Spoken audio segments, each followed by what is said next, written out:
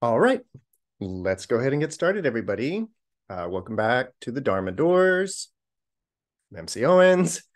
There's the San Francisco Dharma Collective. And tonight, we're going to continue our look at the Bikkuni Vagga, the section on the nuns. Last week, I introduced you to a very short section of the Saṃyukta Nikāya, and this is the section on the Bhikkhunis, a section on the nuns. And there are 10 very short sutras, and they each figure, or they are each about a different nun. And as we learned last week, all 10 of these poems, they're all sort of the similar format, which is that Mara, the evil one, has come to the forest to sort of try to intimidate or scare or cajole the various nuns. And we did 3 of those poems or 3 of those sutras last time. And so we're going to continue. And our first one tonight will be the Bikkuni named Vijayā, whose name means victorious. And that's going to be on page 224 of the Wisdom Publication Edition, if you happen to have it. Otherwise, we have a link to Sutta Central that has translations of all of the Bikkuni suttas. And and so you'll be able to find Vijayā and Uppalavaṇṇā and all the different nuns that we're going to look at tonight. So you can kind of follow along there if you'd like. One thing to mention to start off with, though. So first of all, I really like these sutras. I find these sutras, I'm so excited that we all have discovered this section. And what I guess I wanted to share with you to start with is, so I wanted to make it clearer that, we use, or I use, these collections of sutras. And by these, I mean the Nikayas. And there is the Digha Nikāya, the long discourses of the Buddha. There's the Majjhima Nikāya, the middle length discourses of the Buddha. There's the Saṃyukta Nikāya, the connected discourses, the Anguttara Nikāya, the enumerated discourses. And what I want to mention is, so if you've watched it or you were there, a number of weeks ago, I was up in San Francisco and I gave a kind of a workshop, a kind of extended Dharma Doors. And we looked at just one small sutra, also from the Saṃyukta Nikāya. And I chose that sutra because our good friend Noe pointed it out to me. And I thought, wow, that's an excellent sutra. But then when I started doing my research on that sutra, the Katyayana Sutra, I realized, oh, this sutra, meaning the Katyachana or Katyayana Sutta, Nagarjuna references that little sutra in his Mula Madhyamaka Kataka as like a foundational text for the middle path for the Madhyamaka. And what I wanted to make clear is this. So these particular collections of sutras, like the way that they are grouped, the ordering of them, all of that is representative of the Theravada Buddhist tradition. And what I'm kind of getting at is, or actually, let me just get around to what I want to get around to. You or somebody may be inclined to take these 10 beautiful sutras concerning the Bhikkhunis. I'm inclined to just take these 10 sutras and basically make them my Buddhist Bible. Like, this is all I need, or these are some 10 excellent sutras I think I'm going to base my whole, I'm, by the way, I'm not, but I'm just saying, you could be inclined to say, you know what? I think all the Dharma is right here in these 10 sutras by these 10 nuns. I'm going to make this the foundation of my practice. And let's say I did that. Like, let's say I, Michael, did that. And then some of you out there were like, well, I want to study the Bikkuni suttas as well. And I said, sure, come on over. Let's do it. And if we started a little group around the Bikkuni suttas, who knows? That might turn into a little school or a little sect of our own.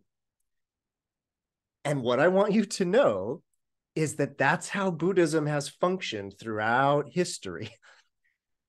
Different groups all over the place have chosen different sutras that, for whatever reason, they worked.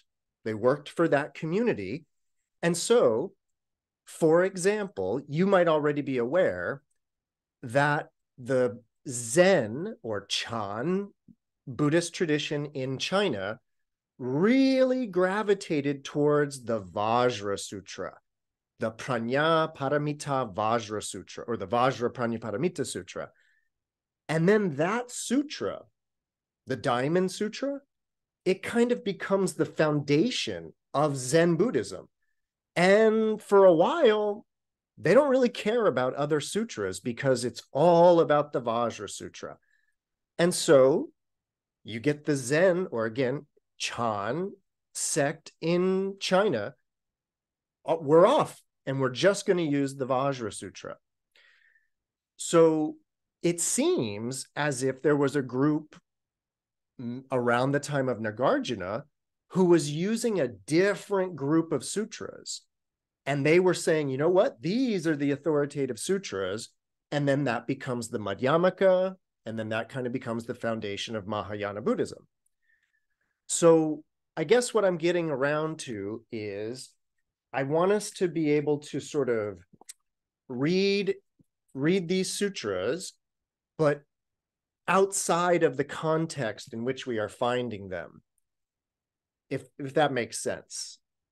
In other words, these 10 beautiful sutras, they are relegated to the miscellaneous category of the sutra.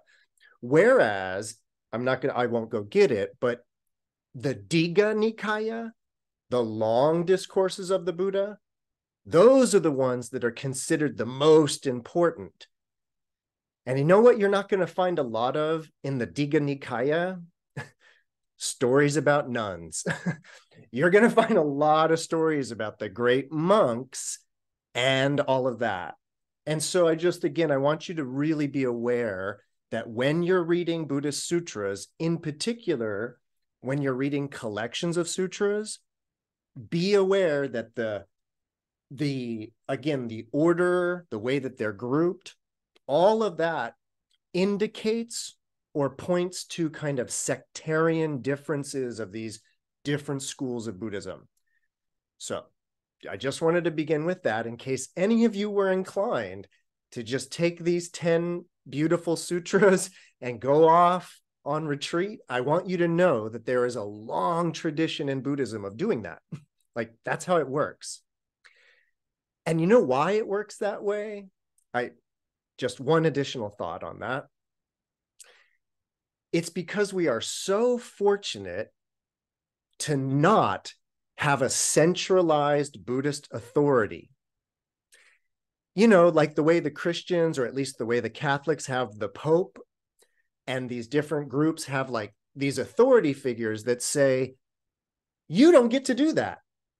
You don't get to just take whatever gospel you want out of the Bible and go start your own church with it. I mean, people have done that. But my point is that within the world of Buddhism, there's nobody to say, don't do that.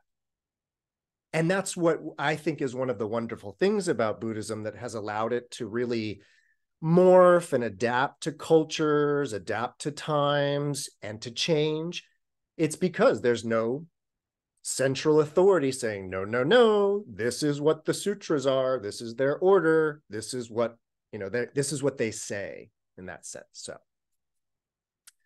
I just wanted to begin with that note. Yeah, no.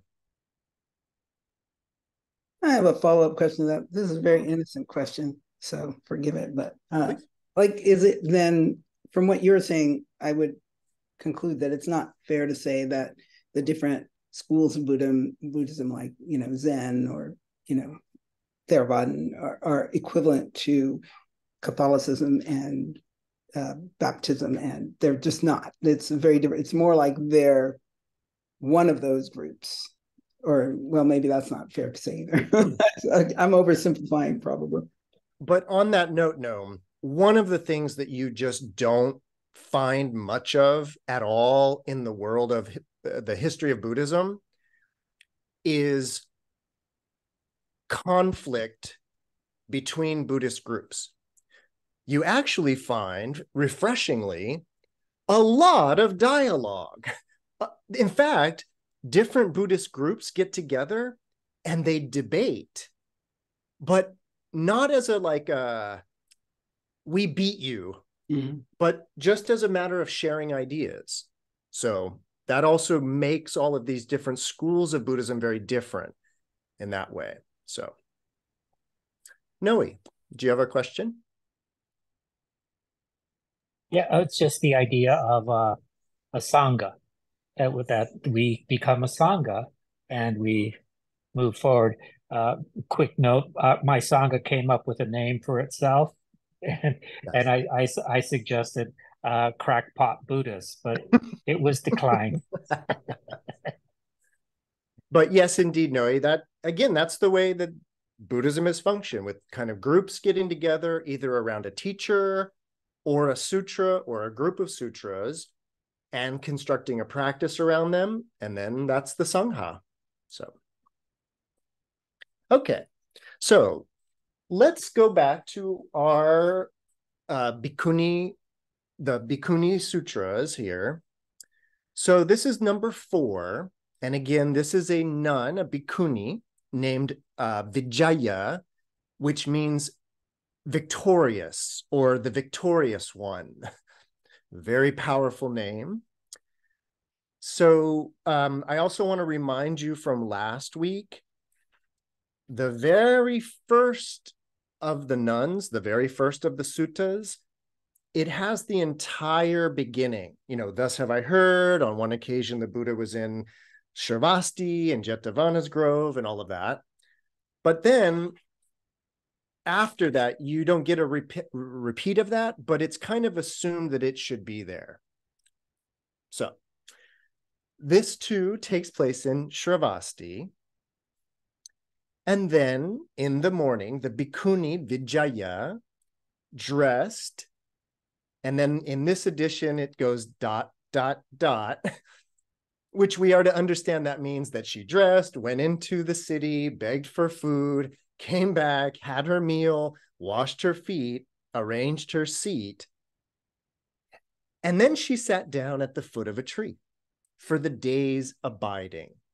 So for the day's meditation,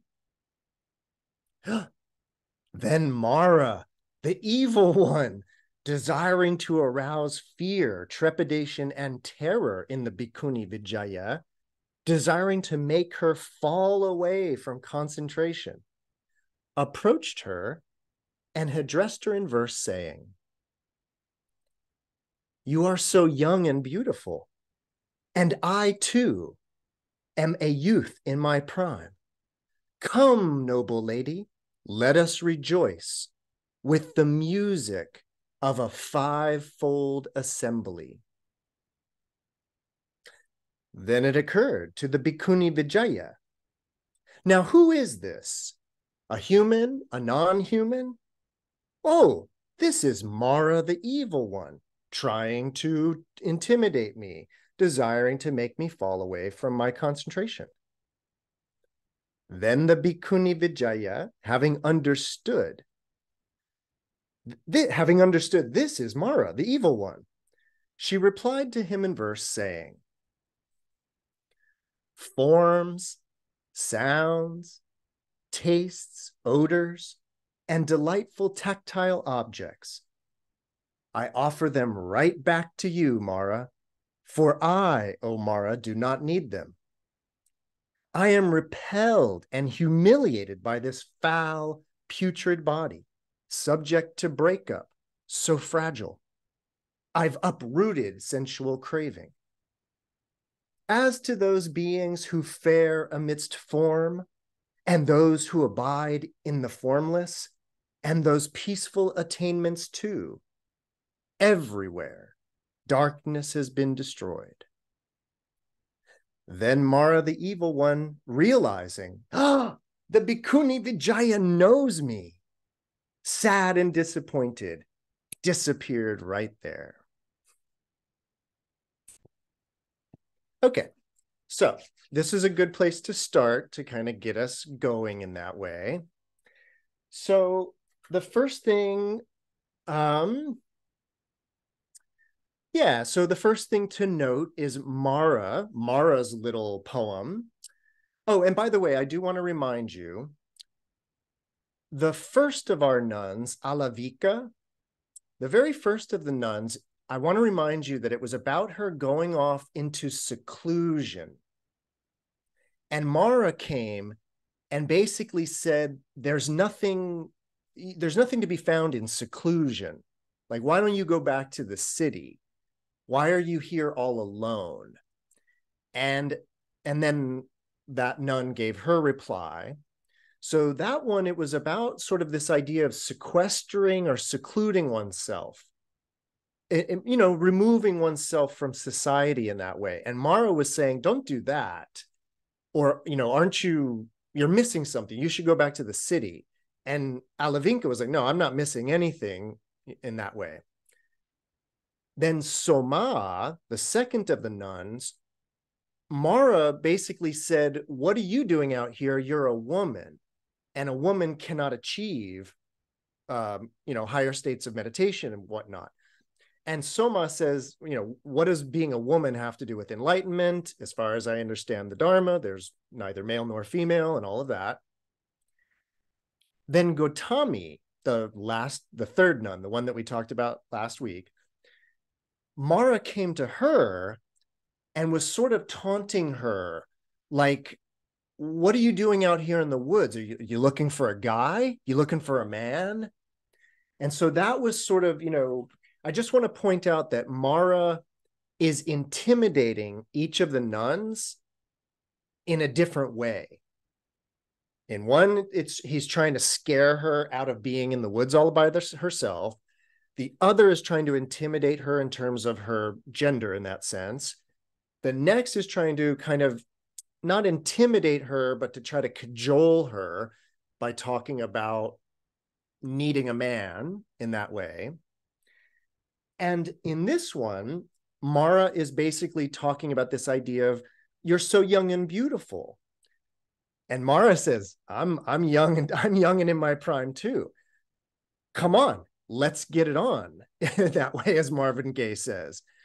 And I make that reference to Marvin Gaye in that joke because he says, come, noble lady, let us rejoice with the music of a fivefold assembly. Now, and if you have the Wisdom publication, there's a footnote there about the fivefold assembly. And it makes a note that in a different version of this sutra, the line is actually about, come, noble lady, let us rejoice with the music of drums, lutes, cymbals, and there's two other instruments that are listed. So it's these five modalities. I think it's like a stringed instrument, a wind instrument, a drum instrument, and two others. I forget exactly what they were. But of course, what Mara's talking about is the five-fold senses. So it's kind of a really interesting play of words or play of ideas there. So, but basically he's saying, come on, you're young, live it up. Let's have a little bit of fun in that way. But then Vijayā, she realizes, oh, this is Mara trying to tempt me. So the first thing is she returns with this idea of that visible forms. So just says forms, but they always mean visible forms. Sounds, tastes, odors, and delightful tactile objects. I offer them right back to you, for I, O Mara, do not need them. So that, of course, is like, that's pretty classic Buddhism there in that way, in terms of not needing or wanting or craving, in a way, the 5 sensual pleasures. Now, before we even move on to the next paragraph or the next stanza that's about the body, I wanted to say a couple of words about craving and desire, this idea of tanha. So what I want to point out is that I want to remind everybody that even though these are part of, despite my disclaimer in terms of these being the Theravada Buddhist collection, regardless, these 10 suttas are from the more monastic, celibate, renunciatory path of Buddhism. And so there is this total renunciation of the world, which is to say a total renunciation of the 5 sense pleasures. Now, I could say a lot about that, which is the total renunciation of those. But I wanted to just say one quick word, just a quick word about the idea of craving. As householders, if you're a householder like me, there's something very important, I think, to keep in mind about the idea of craving, wanting, desiring, all of those ideas. In Buddhism, the word is tanha. And it's always nice to know that the word tanha literally means thirst.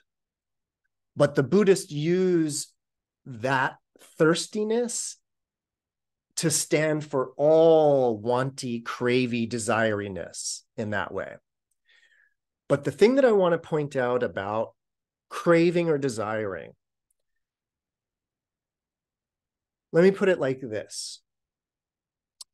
So if let's say we were hanging out, right? And I had a little, a sweet, let's just say, some candy. Like I had a bag of candy, but you sort of you don't know what it is. You've never had it before. And, we're hanging out and I'm sitting here enjoying my little candy treats. And I say to you, you want one? And you're like, sure. Like, I'll try one, sure. And you take one of my little candy treats and you start eating it. And you're like, woo, this is yummy. This is good. What I want you to know about that scenario is that you, in that situation, you didn't have any craving or desire for my little treat because you had never had it before. So you don't know if you're going to like it or not. You don't know how you're going to feel about it or not. And so when I offer it, I'm making an offering of food. It would probably be rude, right, of a Buddhist to turn down an offering of food in that way. So you're like, sure, I'll try it. And then you eat it and you're delighted. You're like, oh, that's so good. What I want to stress tonight, just on this point, is that Buddhism, as far as I understand it, as far as I live it, as far as I teach it, Buddhism is not interested in you not enjoying that piece of candy. The thing about craving and desire, it's always for what we don't have. And more importantly, if you notice craving or desire, it's always about something that we don't have yet, but there's this idea that we could have it, and that's where, where the wanting and the craving comes in. But what I really want you to notice is that when you are in a state of mind where you are craving or desiring or wanting something in that way, the mentality is, I'm not happy now, but I could be happy if I had that thing. And I want you to notice the way that when you're in that idea of like desiring or wanting that thing, you, by virtue of doing that, you are ruling out the possibility of being pleased now. And the language that the Buddhists will talk about is the idea of contentment, the idea of being content, of being like, I don't actually need anything to be happy. I am now happy. But notice that when one is in a mode of craving or desiring, it is this sort of, it's this idea that in the future, when I get that thing, then I'll be happy. And as far as I understand the teaching of the Four Noble Truths, that's the whole problem, is that actually, when we get the thing that we think is going to make us happy, it might make us happy for a moment. But then we're back to not being happy. And you know what I have done in the process of all of that? I've conditioned myself to think that I need that thing in order to be happy. So now, through the process of conditioning, I have now really I've really restricted my ability to be content now, because I've reinforced this idea that I can only be happy if I have and you fill in the blank, because we all sort of have different things that we might feel we need in order to be happy. And I just want you to notice the difference between enjoying something versus needing or wanting something, and then getting it and enjoying it. Those are two different things in that way.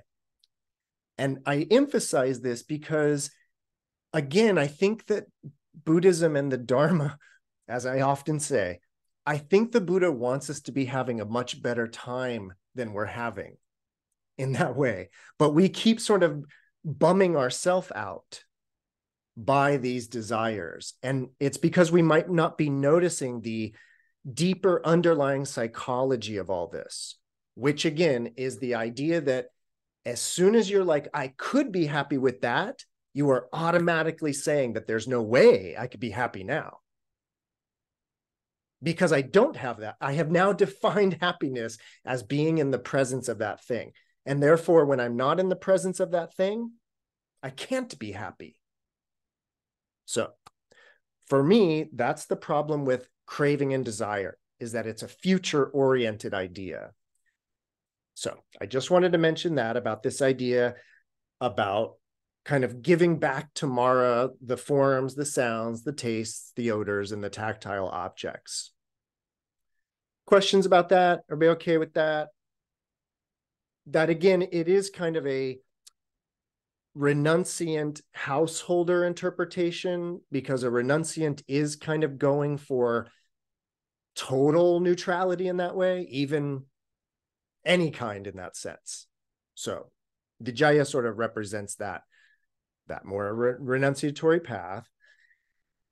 And along that line of the more early form of Buddhism that's very renunciatory, that's where we come to the second stanza.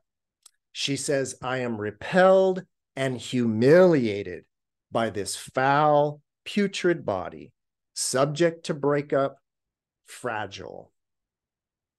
She says, I've uprooted sensual craving. So I want you to know, I want everybody to know, if you read the Mahayana Sutras, and especially the Mahayana Sutras that are focused on the Bodhisattva path, there is one phrase that you hear repeated often, and it concerns the bodhisattva. And what the Mahayana Sutras say a lot about bodhisattvas, it says they don't begrudge the body. And that aspect of Mahayana Buddhism, which says do not begrudge the body, it is in response to this earlier practice of Buddhism, which the practice was developing a disgust for your own body. Actually, it was about developing a disgust for bodies, others as well as one's own. And what this kind of is tied in with, no big surprise, it's tied in with sexuality, which is that in the early Buddhist tradition, in the renunciatory path, a remedy for being sexually aroused was to contemplate that the object of desire, whoever's body it is that is turning you on, it is to contemplate that body of all the pus and the blood and the shit and everything that's inside of them. And it's supposed to make you turned off. I'm not saying it doesn't work as a technique. If you are interested in kind of suppressing sexual desire, it's a surefire way to do that. But my point is that early Buddhism was very negative regarding the body. And I want you to know that the Mahayana tradition recognizes that about the earlier path. And it says, oh yeah, we're not doing that. We're not doing the whole begrudge the body thing. And just as an aside, it's also part of the early monastic path to go to cemeteries and meditate on corpses. I want you to know that in Mahayana Sutras, it explicitly says, don't meditate on corpses. It specifically says that is reinforcing all the wrong ideas. So I just want you to know that it's one of the reasons why I'm more partial to teaching Mahayana Buddhism than the more kind of earlier path in that way, because I don't believe in begrudging the body, and I don't believe in the morbidity of that practice, the charnel ground practices. So just want you to know that about this. Questions about the first two stanzas? Awesome. Now, the last stanza, it's a little tricky, but there's another poem coming up shortly that actually gives us a little bit of clarity or insight about this. So here's Vijaya's final stanza. She says, as to those beings who fare amidst form, and those who abide in the formless, and those peaceful attainments too, everywhere darkness has been destroyed. So I actually find this really interesting because, again, if you read, I think it's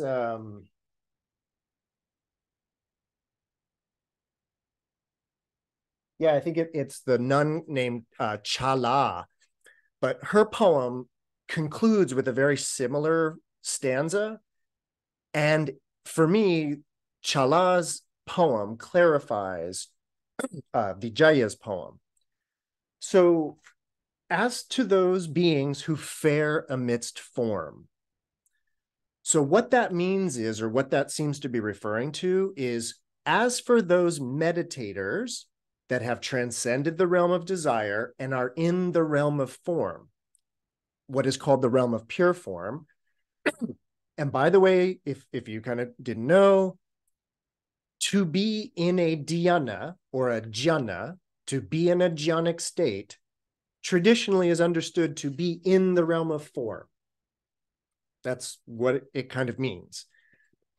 As for those who abide in the formless, those are those meditators that have transcended even the realm of form and are abiding in the formless realm. And traditionally, technically, a samadhi is a meditative state when you are in the formless realm. So that's normally the difference between a dhyana and a samadhi, is whether you're in the realm of form or in the formless realm. Both of those, getting into the realm of form and getting into the formless realm, both of those elicit or produce what are being called here peaceful attainments.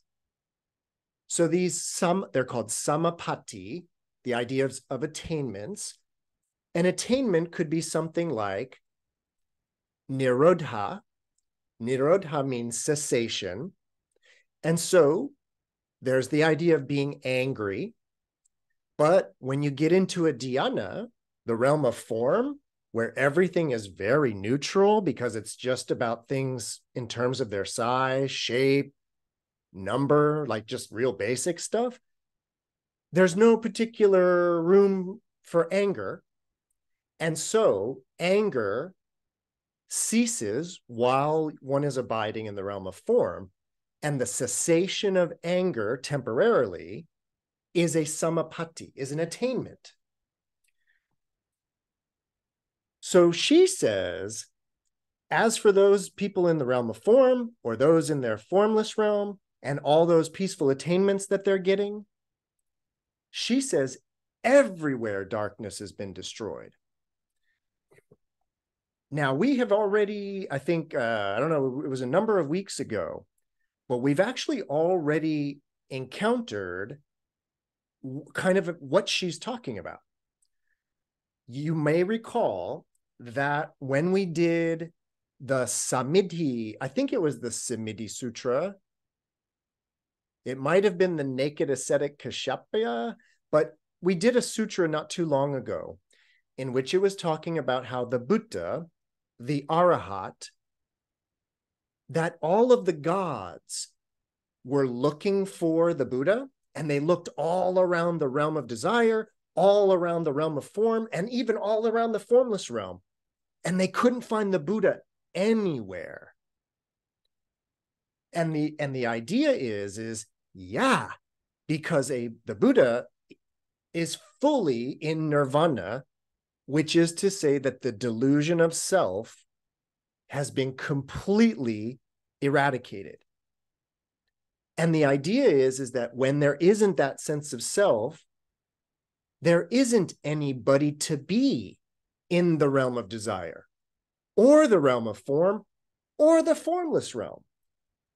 So Vijayā is actually, as far as I read it, and I will explain why I read it that way when we get to the nun Chala, but I read that as her saying, yeah, all of you in the realm of form, all of you in the formless realm with all of your attainments, good luck with that, because I've destroyed all darkness, all the darkness of ignorance, which is to say, and we talked about this last week, Vijayā is an arahat. She is an arahat. So she has achieved this state that we are talking about. So that's why I read her concluding stanza is talking about how she is beyond all three realms in that way. All right. Questions, comments about Vijayā? Cool. So now we can go to Uppalavaṇṇā. This is the one that for me tonight is about this one. I really like this one. So not that I didn't like the Vijayā one, but all of the, putrid nature of the body stuff, I'm just not into. So this nun is named Uppalavaṇṇā, which means Vanya is like Varna, which means like a color, and Utpala, in Pali it's Upala, but it's Utpala in Sanskrit, which is the blue lotus flower. And I did a whole Dharma talk one night, long time ago, on the blue lotus, the Utpala.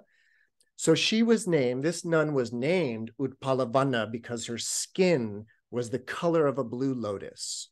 So a dark-skinned woman, we are to presume, I would presume. Uppalavaṇṇā, little background story on her. So two things. You know how the Buddha has these two chief disciples, Shariputra and Madhuyayana. And Shariputra is the Shariputra the wise. So he's like Vipassana, insight, realization monk. And Madhuyayana is the meditator, the shamatha monk. And Madhuyayana is the foremost in the use of superpowers. So Shariputra and Madhuyayana stand on the Buddha's right and left hand. Madhuyayana is the Buddha's left-hand man in that sense. But the Buddha is also said to have two chief female disciples. And Uppalavaṇṇā is one of the Buddha's two chief female disciples, and she is considered the foremost Bikkuni in the supernatural powers. So Uppalavaṇṇā is the Buddha's left-hand woman in that sense. So by the way, I wanted to give you that backstory on her being the foremost in the riddhis, in the superpowers, because it's going to play into her poem. Once again, we're at Shravasti. Then, in the morning, the Bikkuni, Uppalavaṇṇā, dressed, went to town, begged for food, came back, and then she stood, not sat, but stood at the foot of a sala tree in full bloom, in full flower. Then Mara, the evil one, desiring to arouse fear, trepidation, and terror in the Bikkuni Uppalavaṇṇā, desiring to make her fall away from concentration, approached her and addressed her in verse. Having gone to a sala tree with flowering top, you stand at its foot all alone, Bikkuni. There is none whose beauty rivals yours. Foolish girl, aren't you afraid of rogues? Then it occurred to the Bikkuni Uppalavaṇṇā. Now, who is this? A human? A non-human? This is Mara, the evil one, come to scare me, desiring to make me fall away from concentration. Then the Bikkuni Uppalavaṇṇā, having understood that this is Mara, the evil one, replied to him in verse. Though 100,000 rogues just like you might come here, I stir not a hair. I feel no terror. Even alone, Mara, I don't fear you. I can make myself disappear, or I can enter inside your belly. I can stand between your eyebrows, yet you won't catch a glimpse of where I stand. I am the master of my mind. The bases of power are well developed. I am freed from all bondage. Therefore, I don't fear you, friend. Then Mara, the evil one, realizing, the Bikkuni Uppalavaṇṇā knows me, sad and disappointed, disappeared right there. Okay, so the first thing that we need to talk about is Uppalavaṇṇā standing, not sitting, at the foot of a sal tree, or a sala tree, as it's called in Sanskrit, and that sala tree was in full bloom. This is the fun part about sutras. There's a lot of coded language going on in there. So let's actually talk about the sala tree first. So the sal, or sala tree, which is a a tree indigenous to India. It has a very kind of important position in the world of Buddhism. I would say for kind of two reasons. You should know that in the story or the life story of the Buddha, trees figure very prominently. And not just the Bodhi tree. Trees are very important within the world of Buddhism. And that the role of the tree, we see it first, even before the Buddha is born. Because what happens is when Maya, the Buddha's mother, when she's about to give birth, so the story goes, she went to this park called the Lumbini Garden, and it is said, it's part of the story, that right as she was about to give birth, she stood under a sala tree, and the sala tree actually lowered a branch for her to hang on to. And she used the sala tree branch as a support when she was giving birth. Fast forward 80 years, when the Buddha passes away, he is buried between two twin sala trees. So the sala tree is present at the Buddha's birth and is present at the Buddha's death. I'd say that's probably significant in that way. But then we want to notice this. I emphasized it, that Uppalavaṇṇā, she stood under the tree. Now, you might think, because of the way I just told that story, you might think that's a reference back to Maya giving birth. I don't think it is. What I think it is you need to know that let's see, I don't want to dwell too long on this, but it's very interesting. So in the Buddhist tradition, the superpowers, these supernormal powers, like the ability of reading people's minds, the ability of basically levitation, the ability to pass through solid objects, all of these different things, they're known as the riddhis in Sanskrit, or the idhis in Pali. But I don't know, this is tricky, but the way that you develop those superpowers, the riddhis, is through what is called the riddhipada. Now, the riddhipada, that word pada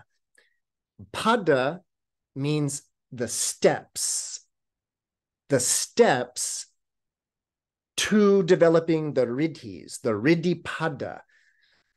But what that means is, and I know this is getting like, whoa, wait, like, you lost me already, but what happens is that within the world of Buddhism, the foot, like your feet, but the feet become synonymous with the riddhipada, because you take the steps.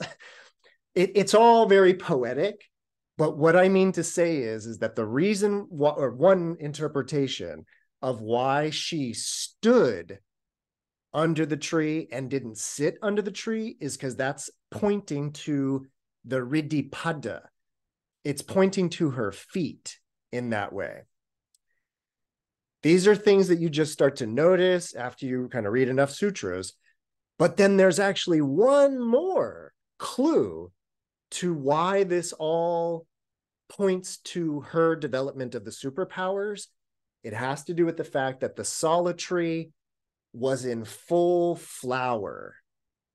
And that's because you need to know that the development of a superpower is, so the way that you develop them is through the pada.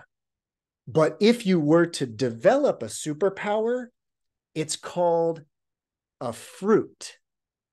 It is the fruit of practice. And so the sala tree she is under is in full bloom, in full flower. all of this is to say she has fully developed all the superpowers.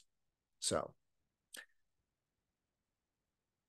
that's my interpretation of her standing at the foot of the sala tree that's in full bloom. Now, what is Uppalavaṇṇā being intimidated with? Now it's being intimidated by being alone in the woods and this possibility of rogues coming along.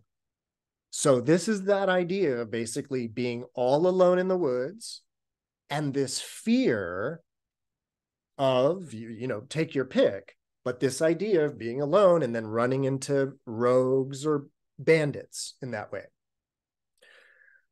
So she says, of course, send them, right? 100,000 rogues just like you might come here. I stir not a hair. I feel no terror. Even alone, I don't fear you, Mara. Just that stanza is so powerful. Like, we really need to appreciate who or what Mara represents in that way. And so for this person to be so chill and to be so like, even alone, I'm not even afraid of you. That's an accomplishment, to say the least. So now let's deal with her second stanza. I can make myself disappear, or I can enter inside your belly. I can stand between your eyebrows, yet you won't even catch a glimpse of me.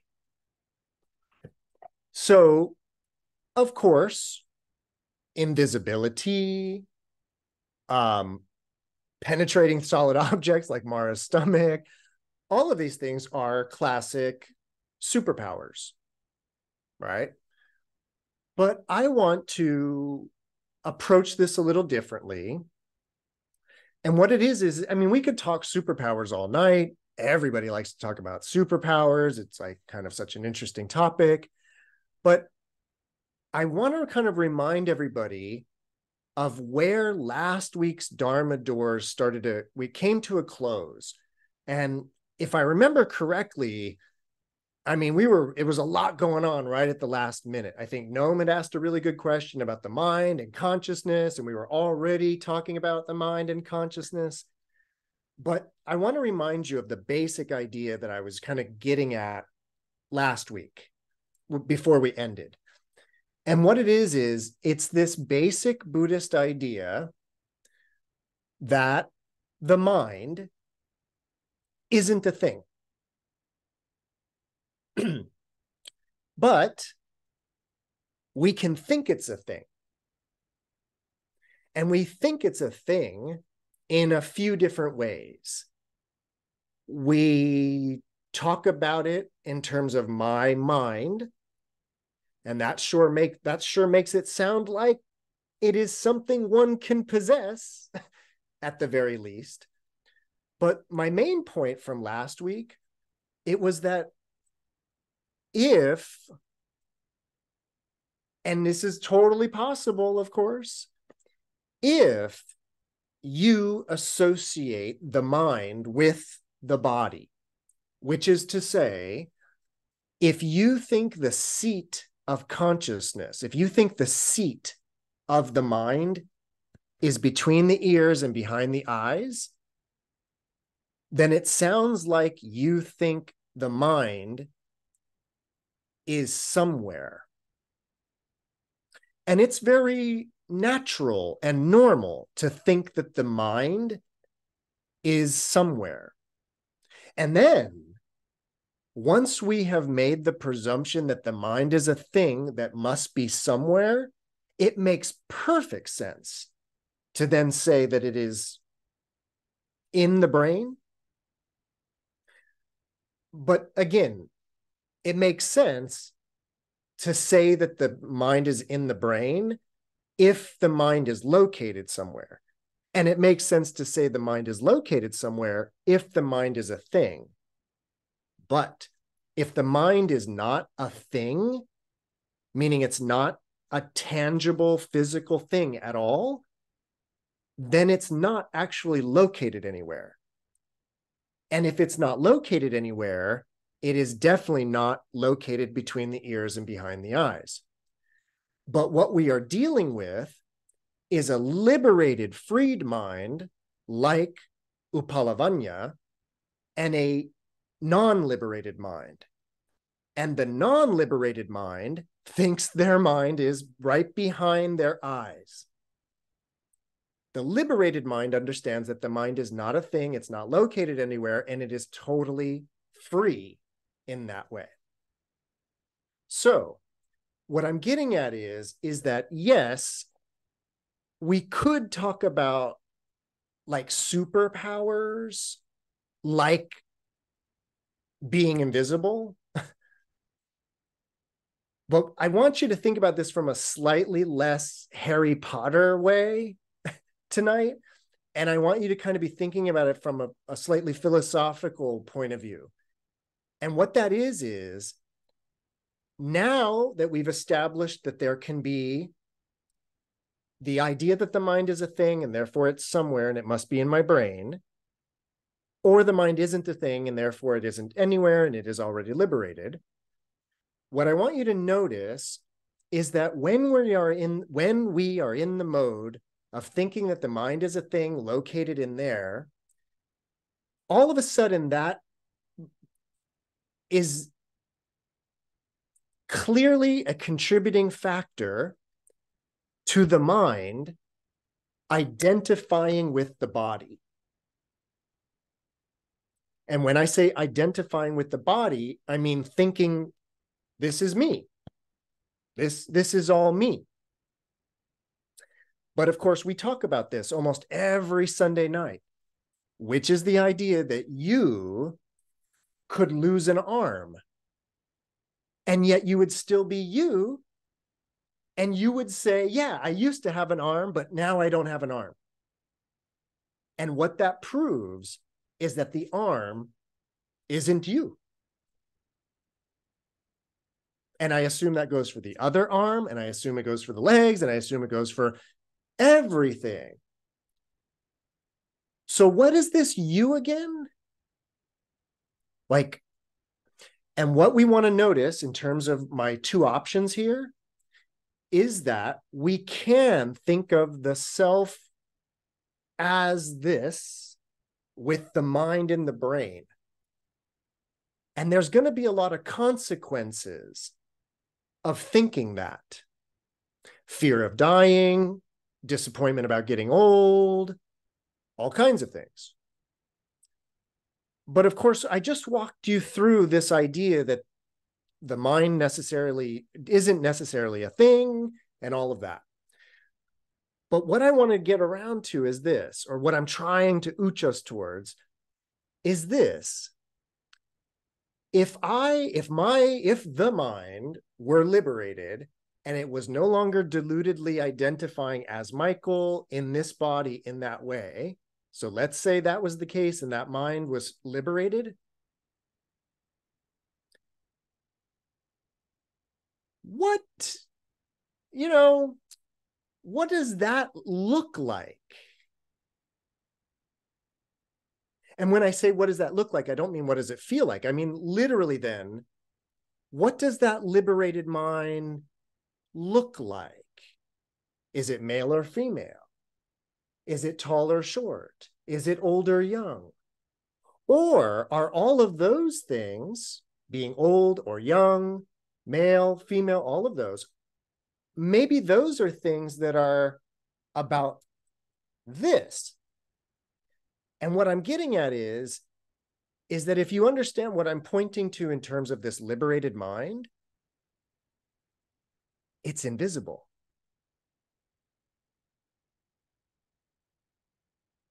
So rather than thinking about it in a Harry Potter way, in terms of like, I'm going to make myself invisible, you could think of it as that liberated mind that is no longer identified with the visible body in that sense.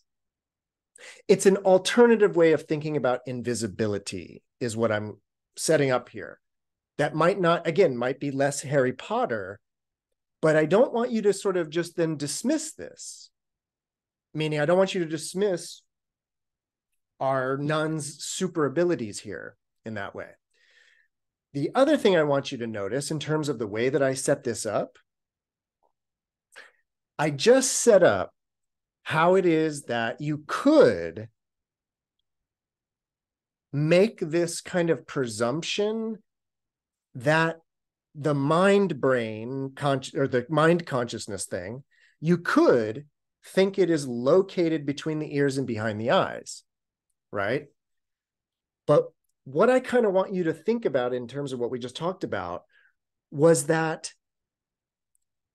if it's just a kind of impression that one is under, an impression, a feeling as if you are behind the eyes and between the ears.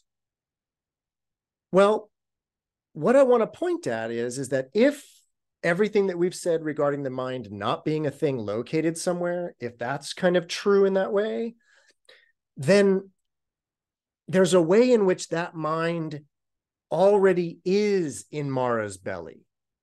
It already is between Mara's eyebrows, because it's not any more or less there than it is between the ears and behind the eyes, is what I'm getting at in that way. Again, these are just alternate ways of thinking about the superpowers that are thinking about it more from the point of view of an enlightened mind and not actually cramming them into the artifice of an unenlightened mind, if that makes sense. Again, the unenlightened mind identifies with this body, and therefore when the unenlightened mind hears about invisibility, they think Harry Potter turning invisible. But I want you to notice how, yeah, that's because that's what you think the body is. But if you don't think that, then invisibility means something different. And a lot of things mean different things if you understand that the mind isn't a thing and it's not located anywhere. There's a lot more I could say about that, but let me pause there. Questions, comments, answers, ideas about superpower stuff? Yeah, Noe. Thank you. Yes, interest, really, I love this idea, a story of a soldier in World War II who's going to be executed, was punished because he put his hands in his pocket because they were cold, and the captain pulled out his samurai sword to decapitate him. And the soldier says, if you kill me, I will come into your body and live with you for eternity. And that stopped the superstitious. What a great view. And it saved his life. That's what comes to mind, is that ability to, understand conditioning, if I may. Excellent example, Noe. Really great story to recall. That's a deep one. I hadn't heard that one, but that's a deep one. As far as like, I feel like it resonates with everybody. It resonates with me as far as like what that would mean for that person to stay in their mind the rest of their life. Of course they would in that way. But that's a really interesting way of looking at it in terms of the codependentness of all that. Okay. Oh, yeah. And one more, the last stanza of her poem is, I am the master of my mind. The basis of spiritual superpowers are well developed. I'm freed from all bondage. Therefore, I don't fear you, friend. I love that she refers to him as friend. Amazing. So of course, this speaks volumes, right? I'm master of my mind, the basis of powers are well developed, and I'm freed from all bondage. So I want to talk quickly about those, about being master of the mind and the idea of being freed of all bandha, bondage. So there's a Sanskrit word, which is bandaha, but it's actually where we get the English word bondage from, is from this Sanskrit word bandaha. So the main thing that I want to like emphasize is this idea of being master of your mind. So the way that I approach Buddhism, the way that I approach this, it has to do with, so I always quote, I'm always quoting this sutra, not this sutra, a different sutra. So there's this Mahayana Buddhist sutra called the Shramgama Sutra that I really like. And there's a really beautiful line in there. And the Buddha tells Ananda, he says, ordinary people are turned around by objects. He says, but the Tathagata, the Buddha, turns objects around. And that quote, ever since I first read it, it just clicked. And it's kind of been my go-to kind of quote in that way.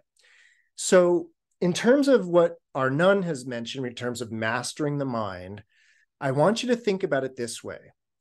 I want you to think about the idea that, and I don't know what it is because everybody's different, but I want you to think about a kind of, it doesn't really matter, again, because everybody's different, but it's about encountering an object or a person or hearing somebody, like, it doesn't matter. But what I'm thinking about is having a reaction to something. In particular, I'm thinking in very classic Buddhist terms, which is being shown something and getting like excited by it and wanting and craving it in the ways that we talked about earlier in terms of not being content because you now want this thing, or somebody showing you something and it either making you angry or making you afraid. And once again, is like, it's getting to you. In that case, if I just showed you something and it affected you to the point where you got excited or you got sad, mad, or fearful, that object has turned you around. And what I mean is that from a Buddhist point of view, that object controlled you. That object like made you feel a certain way, and you weren't even in control of it in that way. So I want you to think about that in terms of the ability of the things of this world. How much control do they have over you?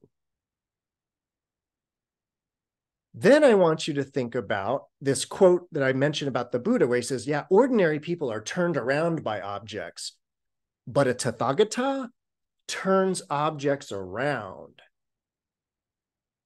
And there's a lot of different ways that you can take that, the last part of that, the idea that a Buddha or a Tathagata turns objects around. One of the ways that you can interpret that is, if I kind of showed you a picture, or better yet, let me turn something around.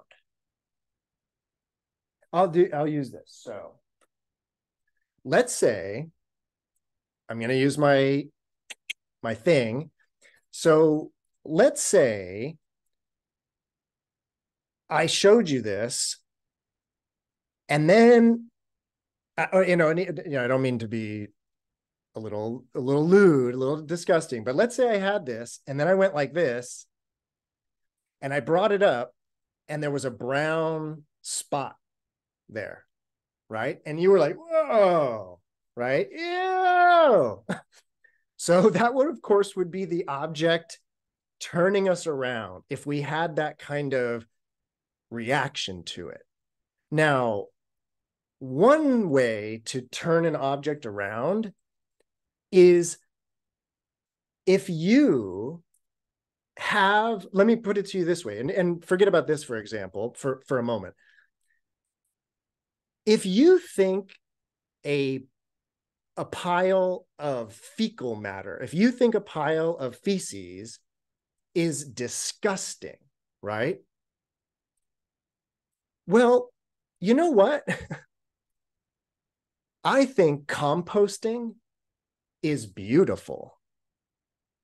And what that means is that I actually think that fecal matter is amazing. I think it's beautiful. I think it's integral to the entire ecological process of the planet.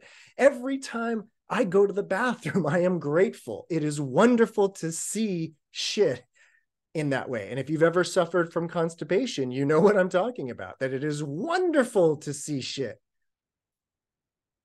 Notice how you can just turn that around. Is shit good? Is it bad? Or is in the mind of a Buddha, you just turn things around like that, right? So that's one way that I would interpret that idea, that a Buddha or Tathagata can turn objects around, whereas the ordinary person is just affected by them and turned around by them. But another way that I would interpret that idea, if you see a roll of toilet paper, you've been turned around by this object. Because as I've shown you many, many times, it's a scarf. This is my very delicate scarf, right? And it's also my vase. It's a lot of things, actually. And so my point is that to the unenlightened, ordinary mind, things just are what they are, period. To the enlightened mind, no. Anything is everything in that regard. And so I want to tie that idea together now, the idea of not being turned around by objects, but rather turning objects around. I want to tie that together with our nun who says, I am the master of my mind. The basis of power well developed. I'm freed from all bondage. Therefore, I don't fear you, friend. I want us to sort of just think about what that means to be master of your mind. To me, what that means is that the things of the world are not, that you are not at the mercy of the things of the world in that way, where everything is affecting us. So there's a way in which this enlightened woman, this, Uppalavaṇṇā, our enlightened woman here, it's this way in which being master of her mind, so that, Mara's sitting there going like, come on, like, aren't you afraid? Aren't you this? And no, I'm not, because I'm master of my mind. I really think that that's, of course, what Buddhism is going for in that way, that right now we are sort of at the mercy of the world, just being turned around by it. And it's just sort of like for me, the way that I think about that is it's just kind of being like, ooh, give me that. Ah, ooh, ah, ooh. And we're just being tossed around by the world versus being still and calm and masters of our mind in that way. So that's my interpretation of what it would mean to be master of one's mind. And then, of course, the ultimate goal of Buddhism is to be freed from all bondage. And the really important thing, or a nice thing, or something, it's to think about like, I suppose I've been actually setting up some ideas here tonight. I didn't even quite realize I was doing that. But to tie a lot of this together, regarding bondage, this idea of the bandha, what I want you to think about is this. It's about, let's go back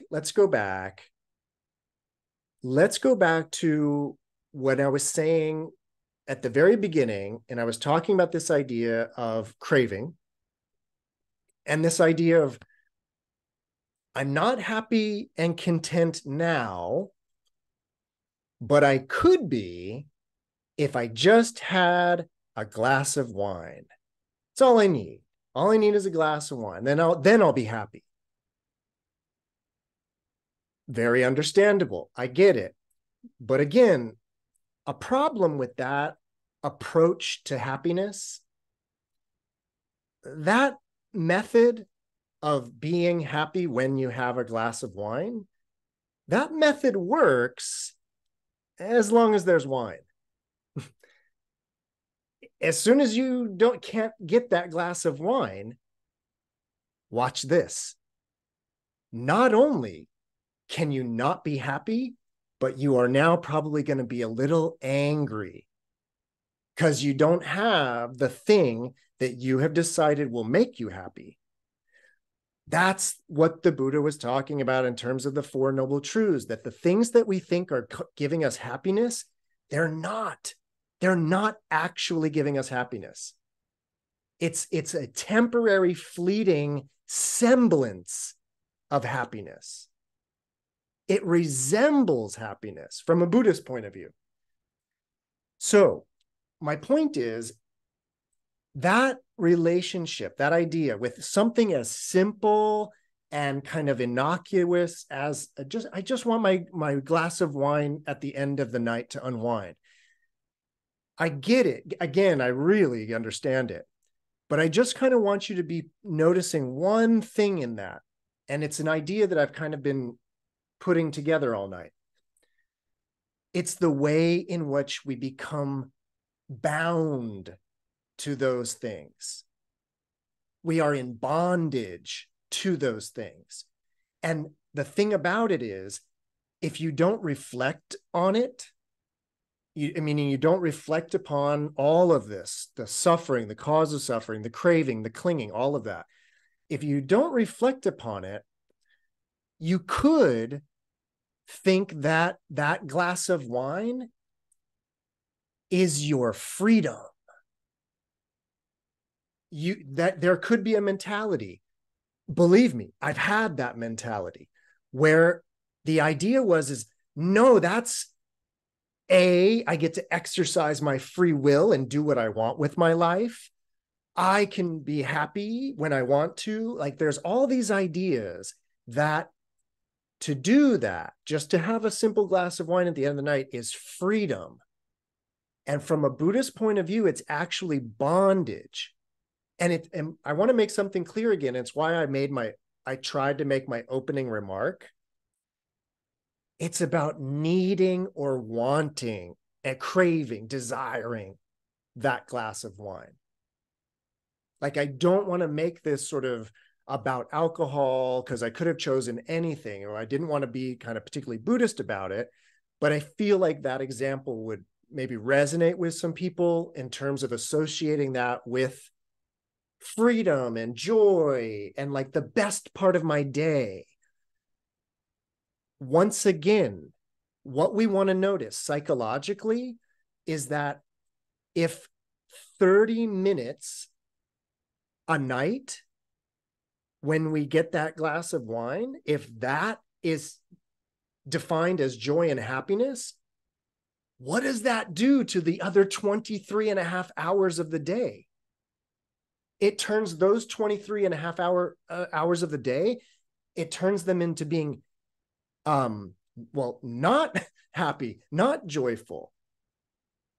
And notice how that works psychologically, that if you define happiness as those 30 minutes, you've done it in compromising the other 23 and a half hours of the day in that sense.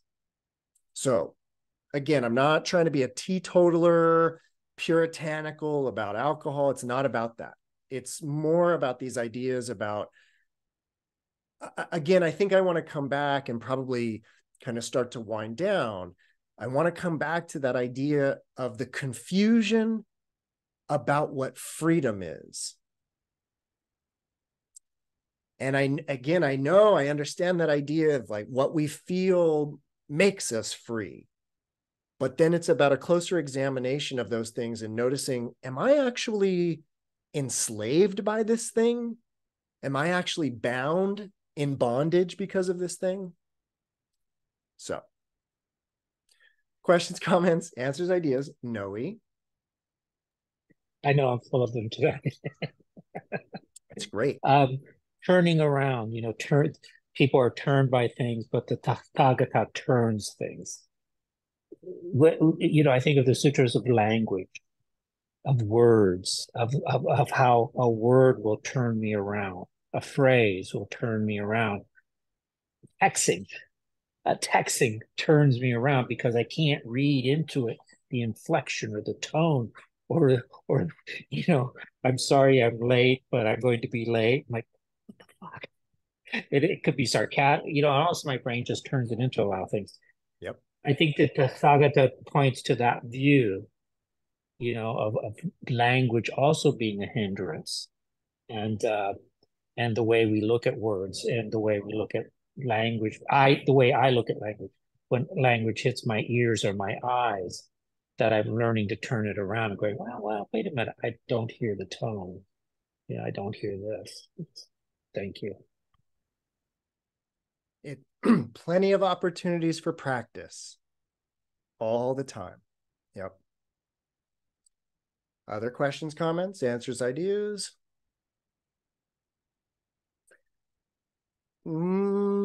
Just because we have a couple of minutes, I'll mention one more thing about the idea of not being turned around by objects, but rather turning objects around.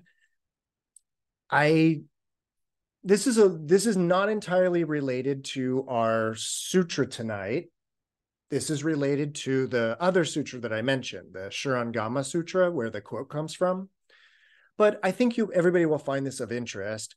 So I mentioned that you could interpret what the Buddha said in terms of turning objects around.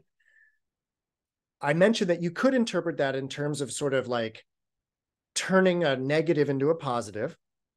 So that idea of being able to sort of make a good thing out of a bad situation, lemons into lemonade type of a thing, right? So there's that way. But then I took it to a kind of deeper level where it's actually about a conceptual level where we are locked into kind of rigid ideas of thinking about the world, and our minds are actually much more powerful and free than that, and we could turn objects into anything they kind of need to be in that way. So that's another way of understanding that. But there's another way, there's a third way to understand that quote of the Buddha. And what it is, it's really simple, but it's a term, or like a phrase that I want you to be aware of, because I know a lot of you out there are like serious Dharma students in that sense. So there's a phrase in the Yogacara, the mind-only school of Buddhism, and the phrase, actually the whole project, the entire path of the Yogacara, mind-only school of Buddhism,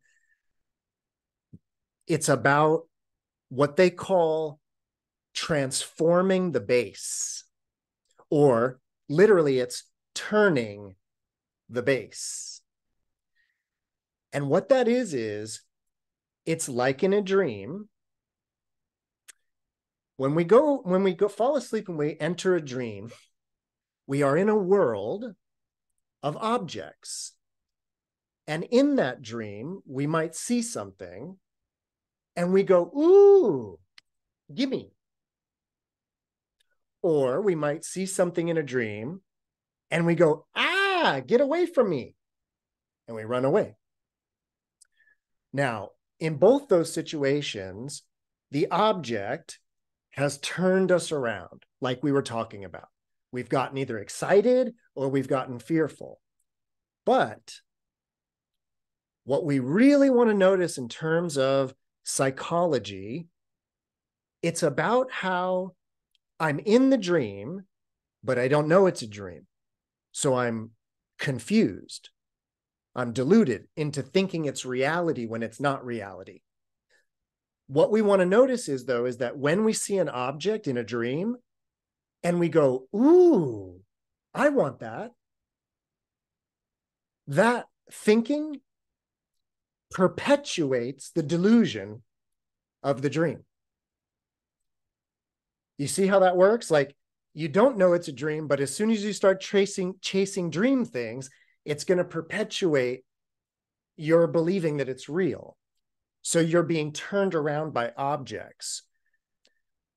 But when we have a lucid dream experience, we have transformed or overturned the base of our understanding, which is that we are no longer basing our thinking and our understanding on what we are seeing.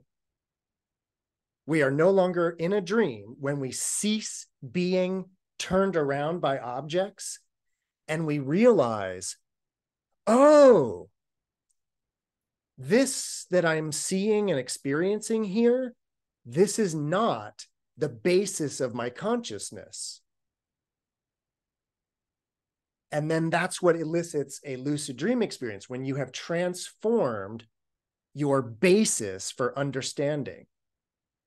And I kind of want you to know that for tonight, for this idea, the same idea is going on in this reality, where these things keep popping up and we're like, ooh, give me, ah. And it's perpetuating a certain way of being in the world, which is a way of in which we are being tossed and turned by all these things. But you could have a transformation of the base, and then that would be like a lucid dream. But I call it lucid living in that way. And lucid living is the way that I think of bodhi, or awakening. So, all right, that concludes that little Dharma talk on mastering the mind and all of that. We have a few more nuns to go, so I'm going to finish off the Bikkuni section of this next week, and the next few nuns, it just gets better and better. So stay tuned for that. Thanks, everybody. Oh, thanks